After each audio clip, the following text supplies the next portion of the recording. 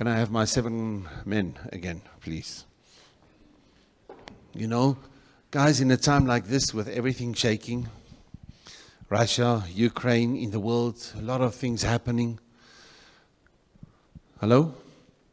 With a lot of stuff happening, we can pray for protection. We can pray that God will do really a great thing in the name of Jesus. Amen? Can we just take a moment so that God will help 5 men to come to the front? Ons het 1, 2, 3, 4, 5, 6. Ons soek nog 'n man, soek nog 'n man. Any man available, any man. No man, Lawrence is not available. That man is available. Thank you, praise the Lord. Give them a hand. We got the breakthrough. So, I think, yes, to pray for protection, to pray for the water and to pray for bombs and missiles and all this stuff in civilian suburbs with kids and babies and grannies and mothers, and for no logical reason, just exploding. My biggest thing that I carry in my heart to pray for them is that people will not put a question mark behind God and Jesus and saying, this is a lot of rubbish, the Bible. If the Bible says, commit yourself to the Lord and He will give you the desires of your heart. And there's Granny and Grandpa and, hello, they've worked their whole life, they walked with God, and for their kids and their grandkids, everything is there. Next moment, they're gone. Everything gone. What they had, gone. Son somewhere in the wall. Daughter, don't know if we will see her. Grandchildren, don't know where they are. And looking around them, look at the world, and everything is just destroyed. And saying, where's the God of love? Where's the God that says He will protect you in all your ways? Where's the angels that He will give charge over you? And so many Christians, so many children of God that can ask such a lot of questions. If we thought we can ask half of a question, 2 million questions more they could ask. We see the distraction. I won't go into detail. But I'm just saying, let's pray for a supernatural work of God on the church and on the people, that they will stay with the word, even if it doesn't make sense in what they see, even if it's horrific trauma all around them and in them and with them, that they will just say, God is a good, good Father. Like that man who wrote that song when his child died, and where a lot of people stand by faith, they stood by faith that God will do a major miracle. And then the child died. In a ministry where you see miracles, miracles, miracles, miracles the whole time. And this leader, his child died. And he wrote that song, God, you're a good, good Father. Let's pray that that type of miracle will be there. Amen. Over the church. With a supernatural provision, how people, what we prayed for even, and where it started to happen even, not just because of our prayer, but I believe Holy Spirit raising up a lot of people all over the world that will pray into accurate prayers for things that need to happen, and how they were testimonies about how food will just multiply. How they had certain necessities, and it will just make its way through to them. But that the Christians will know how to stand in the name of Christ, in those places. Hello? Hello? With accurate theology. Because some will say, it's just the will of the Father, we need to accept it. When here's the missile and it's just boom. And the whole place just destroyed. No. May God help the guys to have the right words of wisdom, how to encourage the church to make a difference. Amen. Where we felt we need to pray for that, and even through what we heard through Austria about child trafficking, that now on the news, they had it yesterday, how they needed more police because child trafficking is just there all over the place. Here's this guy, he's fighting in the war. He's praising the Lord for his wife and kids to cross the into the other country with guys waiting there to get the women into, slavery of a lot of rubbish and to sell the children. Hello? Where they talked long about how they put certain things in place because of it. They realize how many of that, what is happening there as they cross into that place. Where's God's love? May the church be there. May the church make the difference. Amen? So let's pray that God will show himself through the church, because he wants to show himself through the church. Where the church, there's no time for pathetic, immature offenses and issues with one another. But that the church there, when it comes down to that point, that they will know how to show love in a practical way, laying down their lives for others. And we in the same way, whenever God will wake you up, to say, God, Holy Spirit, wake me up when I must pray. Show me during the day, when must I pray? Let it just happen. Help me to be open, that I must just pray, start to pray in tongues, or pray, Lord, in those two cities where there's a lot of bombing right now, in the name of Jesus, where people are crying out to you, come in a miraculous way and open up the way for them.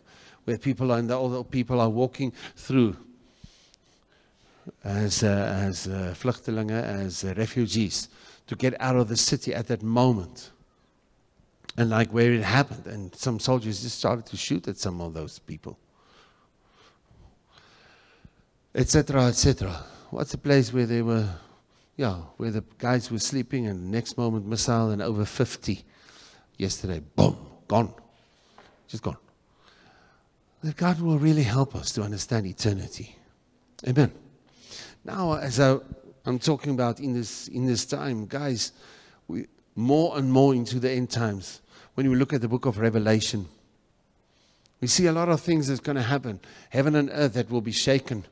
Things that will happen, that a third of the earth's population will just be gone. Boom. Things that will be shaken, and then another third. Boom. A lot of things that will happen. Horrific. But before all of that, in the beginning of Revelation, Jesus comes. And he wants to speak to his church. Before all of the shaking, the foundation in the book Revelation laid for me and you to understand is Jesus is moving among his churches. And 7 churches showing seven types of churches, or 7 facets that we need to deal with in our lives, that we will maybe look into later. But he wants to speak to all of them and make an agreement with them of what is going to happen in the future. This you need to deal with. My church, my family, need to look at the following before we talk further about what will happen in the heaven, what will happen on earth, what will happen with what is laying ahead. But you, in the 7 churches, hello? Even the 7 churches, God wants to come. And Jesus, walking among his church, wants to make a certain agreement with his church, with these facets in your life, with this type of church. The church going through this, through our Father's home, this what is happening through the church. This what is happening. And certain agreements need to be made between Jesus Christ and you. Certain agreements need to be settled. Need to be settled. If you're not, what is a stupid builder? A foolish builder with your life and your future and your wife and your kids. Certain things need to be settled with. And then in the next chapter, chapter 4 of Revelation and further, God is showing what's happening in the heavens, what's happening on earth, how Jesus is the one that will give you the breakthrough. And then it's talking about the judgment, and everything that will be shaken, will be shaken, will be shaken, and horrific on earth, and the heavenlies that will be shaken. And then the wedding of the Lamb. The wedding of the Lamb. And then God that will come down, and the nations will be his home, and he himself will be the light of the nations. And God will live his dream. Our Father's home will be established, and that is the nations. The nations. The heaven that he dreamt about will be established. So at the end of the day, come Lord Jesus, come. Come Lord Jesus, come. Last chapter. If you can not take away any word of what God has said through the word in your heart. You will not destroy the word that is planted in your hearts. Blessed are you. Come, Lord Jesus, come soon. Him in his fullness, in the revelation at the end of a phase that's called time. Outside of the concept of time, where everything is finished. Jesus, Lord Jesus, come. But you know, that's at the end. But right at the beginning, Jesus came already. Not just through the cross, but he's walking through his church. Today, tomorrow, he will be knocking at the door of the church for intimacy. He will open up the door. See, I've given you an open door. Nobody can shut it. Nobody can close it. He will call you to establish your passionate love for him. Get back into the first love that I've called you with. But certain agreements will be made. And my question to you is, tomorrow, are you going to make agreement with a demon of lust, with a demon of rejection, with a demon of self-justification, with a demon of religion, with a demon of hardness of heart? A demon that will just judge others, and you have the right to close your heart. You have the right to decide if I give myself to others or not. Because a throne settled from hell is established for you to go and sit on. Or I will lay down my life, and I will make sure what is the agreement that Holy Spirit is giving me through Jesus Christ. And I will stand, and Jesus making this agreement with the church, and those facets in your life, and there's a certain agreement that God has with you now. But you will shake the hand, my brother, my sister, thank you very much, guys. You will shake the hand of someone. You will shake the hand of someone if you want to or not. Somebody will grab your hand and shake it and say, if you're not making an agreement with God, we have the right to make an agreement with you. To do whatever. And that thing will make the agreement. You know, there is a scripture that says the gates of hell cannot prevail. Against what? The gates of hell and all the plans and all what the enemy wants to have out of you, it cannot prevail. The gates are locked. Only if point number one, who do you say I am? You are the Christ, the Son of the living God. On that foundation of knowing who I am, I will build my church. And based on that, when you live from the foundation of knowing who God is, when you live from that place, only then the gates of hell cannot prevail. Cannot prevail.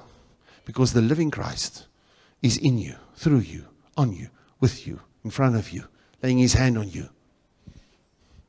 So when the demon, what hell can bring to you of depression or of negativity, of temptation, or just wara man, just mess up your destiny, just mess up your future. It cannot prevail if you see life, and life is Christ.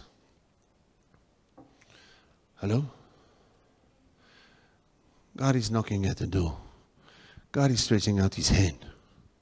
And he wants an agreement, make an agreement with you. But if I choose to be disrespectful as his child, as his church, and knowing that he's putting out his hand to make certain agreements with you,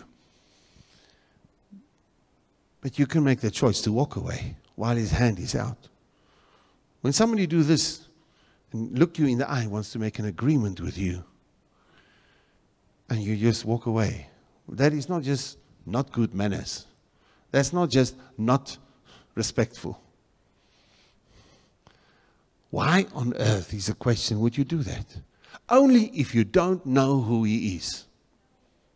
Now, 5. Make an agreement. It's not high five, it's all 5. 5 points. 5 points. I'm just saying, what is God talking about in the 7 churches? Can you write that down? Everybody? Can you write this down, please? In the 5, the first of all, God is saying, see who I am. God is taking your hand and saying, see who I am. When God starts to speak to the church, this is who he's saying. The Alpha and the Omega, the beginning and the end. with every one of the 7 letters. We're not going to go into that now for the sake of time. With every letter, first of all, Jesus is saying who I am. So says Jesus, the Alpha, the Omega, the beginning, the end, the this, the that, the that, the that, the that. He introduces himself to you. So God wants to introduce himself to you. He wants you to know who is speaking. Are you with me? Hello? Because that rubbish gemors thing that wants to speak to you, telling you you're not good enough and you're this and you're just a mistake and that person that's this to you, so therefore don't make an agreement with the enemy. Amen. That's the first point. The second one, receive my encouragement. You know, after Jesus introduced himself in who he is to the church, he says, I know your works. I know your works. I know your works. Okay? 7 times. Where he wants to encourage you in excellent decisions and situations where you were in, where you made the right choices, where you prayed with sincerity, where you worshiped him in the beauty of holiness, where you gave yourself, even when you were weak, even when you felt discouraged, that you just still surrendered to him. Where you had that song that you in the church where you worshipped him and you were just there with him. And God says, I've seen that. I've seen that. I know your works. I know when you've made all that excellent choices. The enemy comes and says, I know what you've done wrong, and how can you think of being forgiven?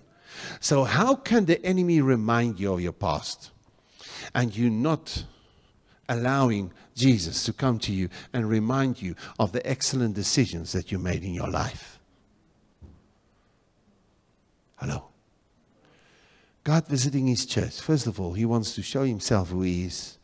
Secondly, he wants to acknowledge and encourage you in the excellent choices that you made in your life. You with me? And then he says, number 3, understand my discipline. Understand my discipline, because the enemy wants to come and condemn you and say, now, and then when you must justify yourself in your head towards somebody, justify yourself in your heart, it's because somewhere you didn't take your forgiveness through the blood and you don't know who you are with Christ. First of all, if you know who he is, then you will know who you are. If you know who's your God, then you will know who you are. Moses says, who must I say you are? You are, Lord. I am who I am. I'm the God of Abraham, Isaac, and Jacob. Oh, you're calling the name of the people. If you know who he is, you will know who you are. Are you with me? As you met me? Come to know who he is, so that you don't live according to whatever the enemy and the flesh and the temptation and your past dictates who you are. Because right now you are sitting here and you are living a life based on what your past or somebody around you or some hwara influence in your life is saying, and you are the laughing, you are the joke. You can be the joke from hell. You can be the joke for the devil to have a nice fun time, looking at your life, eating his popcorn and enjoying the comedy. No, that will not be like that anymore in the name of Jesus Christ. Amen. Amen. Let's have the guts to change in that what God has for our lives, man. But then I must understand his discipline, like he says in the 7 letters. I discipline everyone that I love. I discipline everyone that I accept as a child. Because you are not rejected, therefore there's discipline. What does that mean? God says, I know your works, that you have patience, that you stand against the enemy, that you walk with me, that you kept my name, that you stood on the word. You didn't deny me, deny my name. You stood in all these ways. But then he says, I have this against you. Against you because I'm your enemy. No, because I'm your father and I'm loving you. And the devil will come to you and say, you see, with God, you're just going to be in trouble all the time. With your husband or with your wife, you're just going to be in trouble all the time. With your mom or your dad, you're just going to be in trouble. With the pastor, you're just going to be in trouble. You will just hear where on earth you are the whole time in trouble. That's when I interpret without the Holy Spirit. That's when I cannot interpret with the Holy Spirit. But if I allow Holy Spirit to speak to me, I can understand God's discipline over my life because He respects me as His child. And the enemy does not respect you as a child of God. He wants you to have orphan heart. He wants you to believe you are just wara-waraing around. Just wara-wara around for the rest of your life. If you're a child of God, if He cannot take you permanently to hell, He will try His best to make your life hell. So the demons and the enemy assigned to you, the demons assigned to destroy your life, incorruptible seed in you. You became a child of God, spirit reborn.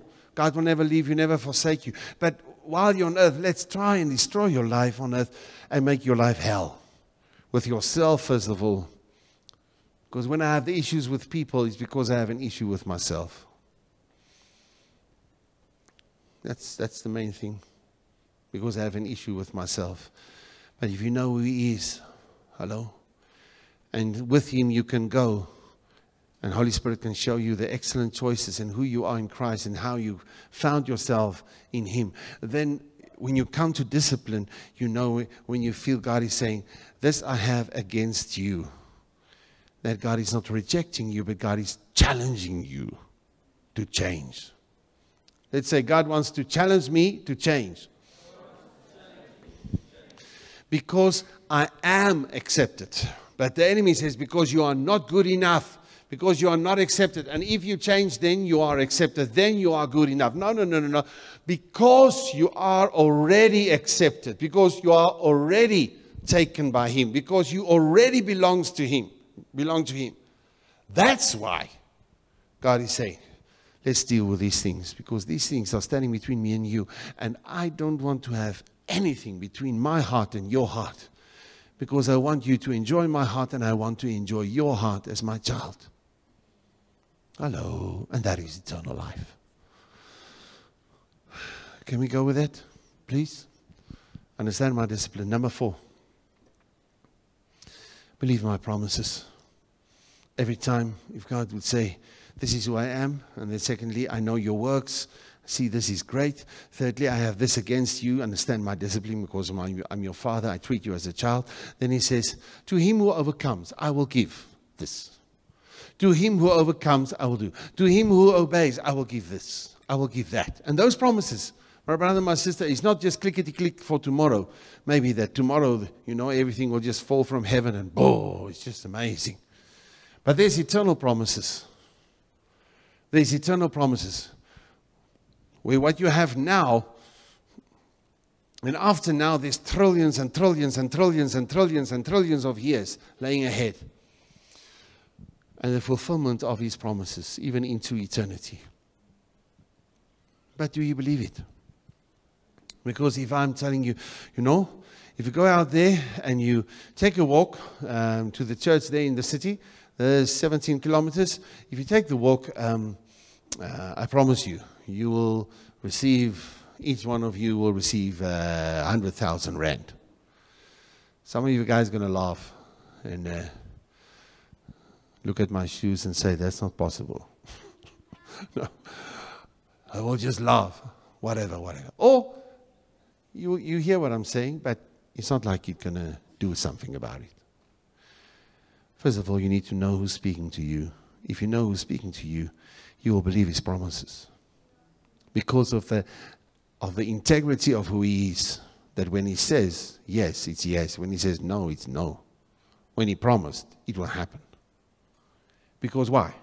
Because you know who He is. Because you know who He is. Life in your life, you can have a life that's much more simpler if you just know who He is.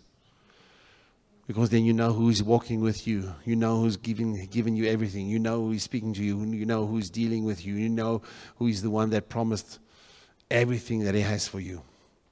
How in Christ Jesus did He give you everything and also the blessings that He has for your life. Oh, that's true. Amen. As julle met my, believe His promises. Believe the promises that is in Christ Jesus. That's number 4. And lastly, sum it all up, the last thing that God wants to say to the churches is to hear His voice.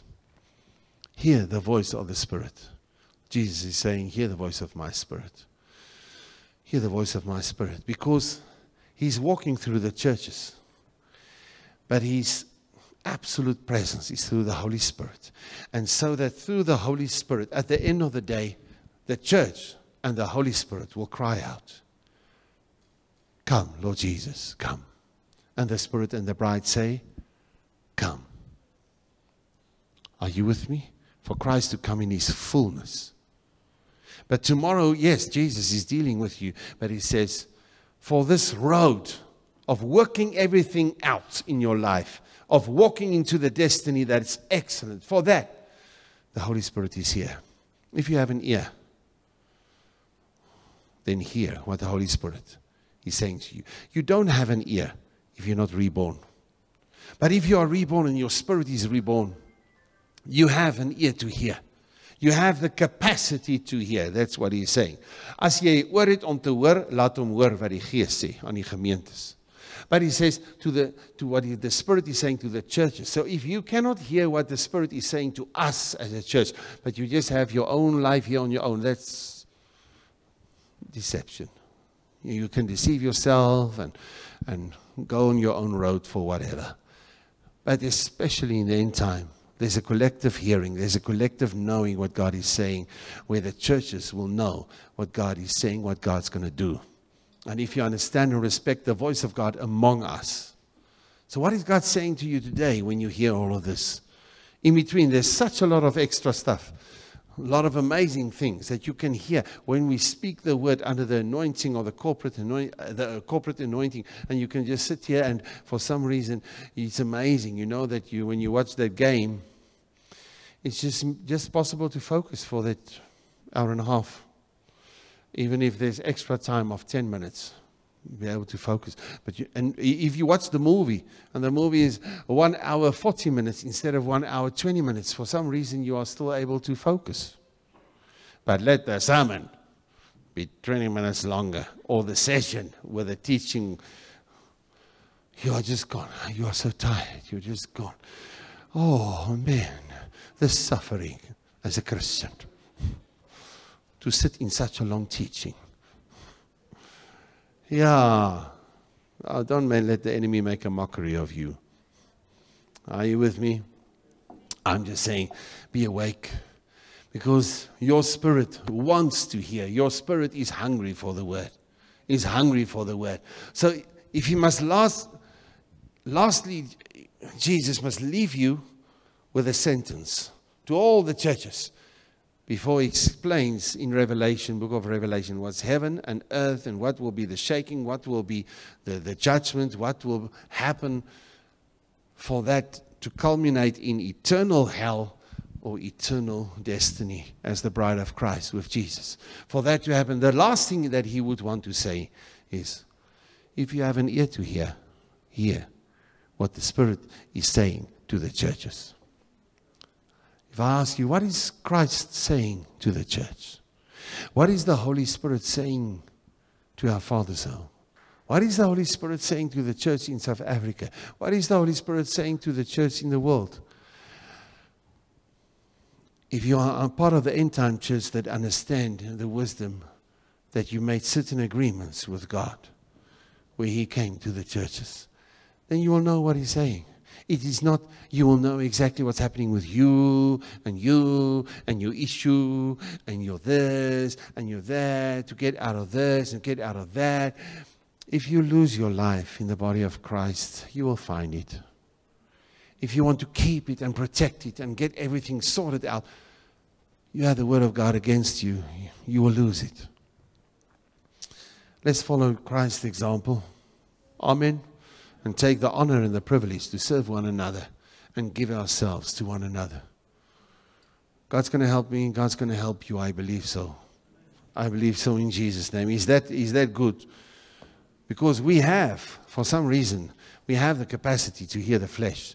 And the more you give yourself to a certain attitude, when I have an issue with Emil, Pastor Emil, I get, and I have the capacity to hear the spirit of criticism. I have the capacity, more and more, I develop it, to hear the demon of judgment. I have the capacity to hear the demon of self-justification against him. I have the capacity. And I have the ear to hear the devil and all those demons more and more and more and more. And I will do what the word says I cannot do, I mustn't do. I have fellowship with demons. Because demons will be unleashed in the end time. Millions of them, more and more and more. And the demons want to have fellowship with you. Because they are assigned to the church. They are assigned to bring destruction into families. Hello?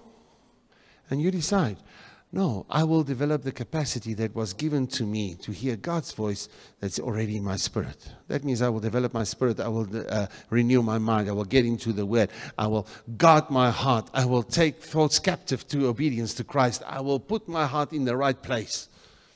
Hello? But entertain the other rubbish in your head. You will have an ear to hear what every devil will say to you. You'll just have the capacity. You come in the situation, it's just clear what the devil is saying to you. The temptation is just there. And later, you don't even hear him speaking to you. You are just automatically in it. Because your voice and his voice is becoming one. Or, I'm getting so into the word that what the word is saying, you know, let's say something like, you shall not punch your husband in the face anymore, Darin. And now suddenly, when she did it in the beginning, and we ministered to him and to her, then it's, you know, it stopped. But then now it's just part of her. The word is just there. She's not even having the temptation. When he there something to her, she's just saying, "Lovey, can I make you coffee?" You know, it's just there. You know. Hello, are you with me? What I'm saying. You can sit in a conversation with somebody that you have an issue with. You don't even think of getting a bad thought. Your thought and the demon of whatever, that spirit, it's just already there. And you think it's your thought, what you feel. But that's what the devil is feeling. But your feeling is so in unity with what the devil feels and what he wants you to feel. It's just there, and you believe it's you that feels so offended, and you that, and you. And as long as you say it's you, the devil says, yay, you, yay. And the devil says, yay. He thinks it's him. The real him is who he is in his spirit, with the Holy Spirit. But he's not going to see who he is with Christ. He's going to go with the tantrums of every little situation. And then he's going to say, this is how I feel. And all the devil says, amen, that's how you feel. Don't have that fellowship with devils. Because the voices in the end time will become so much more. The demonic voices, the voices of deception will become so much more. That's why. The last thing to say to the churches from Jesus himself, that he will repeat, repeat, repeat, repeat, repeat, repeat in every church. Is last thing. If you have an ear to hear what the Spirit is saying to the churches. Thank you, Father. Oh God, we need your grace. I ask you, Lord, through your grace, in the name of Jesus, through your blood, that you wash us clean from intimacy with any other voice. God, where we created the capacity to hear other rubbish so quickly, hear things so quickly that it's just half a second and we have offense, half a second and we feel rejected, half a second and then we get into things that's not from you. Forgive us for that, my Lord. Please set us free and help us to destroy those patterns. Help us to destroy those patterns that were set up in our mind. We will break that capacity. But God, show us how to develop the capacity that you gave us, and that is to hear the voice of the Spirit in the church. The collective, in the collectiveness of being together as the family of God, your voice. You want to make sure that your voice is heard. Help us to hear your voice, even as we come together. When we come together with your word. Establish that in our lives, Lord, that automatically there will be such a walking with you that your voice will become so much clearer in the days of deception, in the days of deception and false teachings and all the other rubbish that hell can throw at us. God, we choose to say, we want to know who you are. You're asking us today, who do you say I am? Jesus, you are the Christ, the Son of the living God. But help us through the Holy Spirit. Explain to us who you are so that we can stand in a place where the gates of hell cannot prevail against us, our lives, our families, our future. Because we're standing on the revelation of who you are in our relating, in our thoughts, in our decisions in this week coming. In this week coming, the gates of hell cannot prevail against what we will do with you and for you in this week. Thank you for that honor. Thank you for that grace that you come and establish that in our lives. In Jesus' name, so we pray. And all say, amen, amen, amen.